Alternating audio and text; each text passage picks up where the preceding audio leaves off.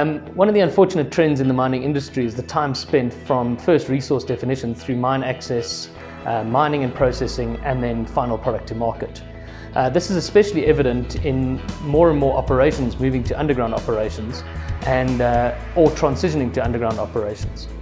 Even for fully funded projects, this may be as long as 14 years, whereas UMS has extensive industry experience and knowledge and can help fast-track you in your mining projects, not only in the construction phase, but in the studies phase that preempt this as well. The most critical item in deeper underground mining is access to ore body at depth, and the single line activity falls into every single project's critical path. Globally, UMS has been involved in multiple shafts and shaft projects throughout the industry.